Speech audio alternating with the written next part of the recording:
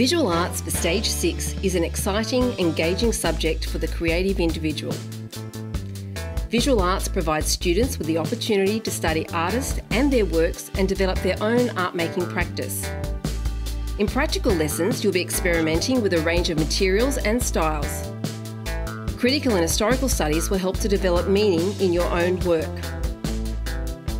Find your creative identity to develop exciting and relevant bodies of work in your chosen expressive form.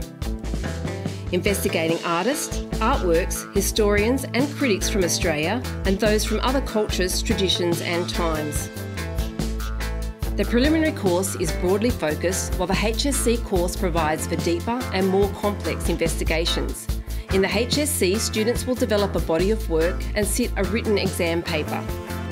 Students have opportunities to work in a variety of different expressive forms, building on their art-making skills and developing conceptual strength and meaning in their art-making practice.